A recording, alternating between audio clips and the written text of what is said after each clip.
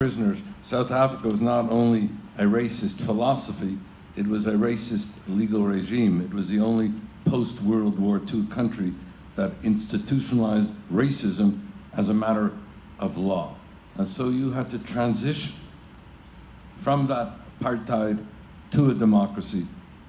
How did you engage in that struggle against the apartheid regime? What tools, what resources did you use to leverage it? Thank you very much. Thank you for the invitation to address you this evening. When we look at Mahatma Gandhi, we do so from the South African perspective. I think, Rajmohan, you've heard this before. You always say that you gave us Mohamdas Karamchand Gandhi, and then we gave you back Mahatma Gandhi.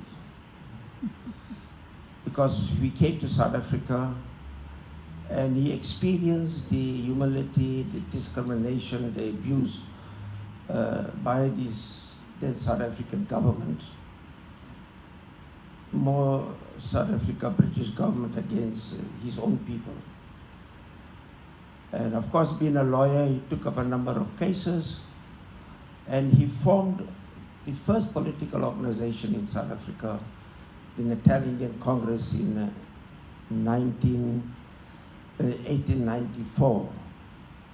The president was Abdul Haji Adam, and Gandhi was the honorary secretary of that organization.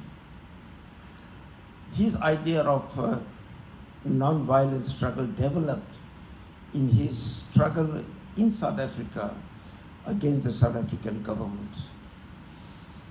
People say it's passive resistance. It was more than that. It was spiritual and it was communal. And he was able to say that he was able to organize the people to resist the unjust laws.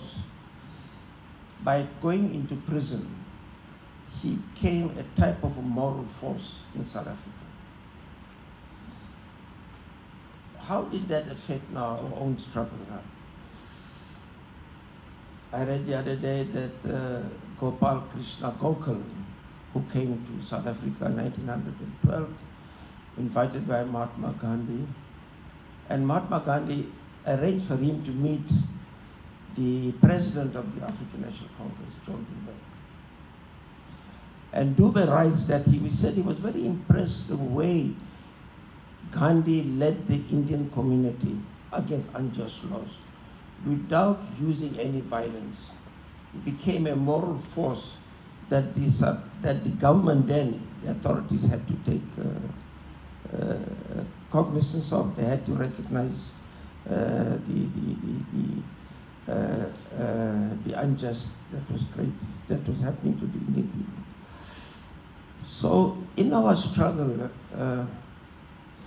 the Gandhian philosophy, I think, played a very important role throughout our struggle. Many of our leaders, including Nelson Mandela, was very much influenced by the Gandhian philosophy. Last year, we celebrated 100 years of Nelson Mandela.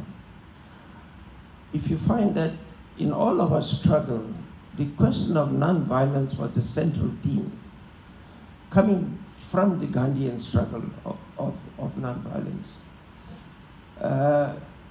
In the 50s, for instance, we had what was called, we adopted what was called the Freedom Charter, what South Africa should looks like.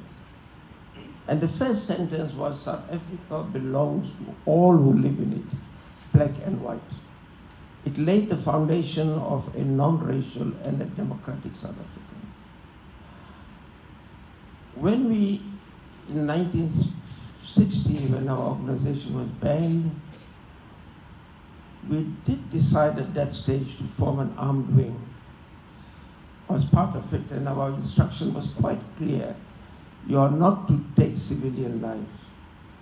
And our President, Oliver Tambo, signed the Geneva Convention I'm not sure how many liberation movement did that. Signed the Geneva Convention that we are going to conduct our armed action in terms of the Geneva Convention. There's no kidnapping, there's no suicide bombing, etc., etc. So the point I'm trying to make that when we negotiated for a democratic South Africa, the Gandhian thinking was very, very predominant in the leadership of the African National Congress, in the leadership of people who belong to the Italian Congress, for instance, and even in the African National Congress, were very close at that time with the Indian government. There was a close relationship between the African National Congress and the Indian National Congress, for instance. There was close relation. So when we establish a democratic South Africa, I think we are the most democratic country on the continent,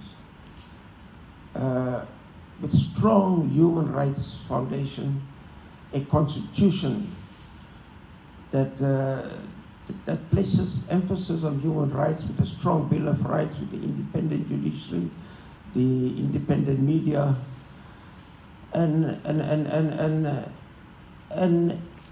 a diversity, which I think comes from the Gandhian philosophy, that there was unity in diversity in South Africa.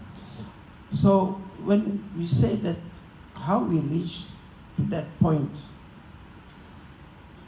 part of our history comes from the activities and the experience of Mahatma Gandhi in the early part of the 19th century.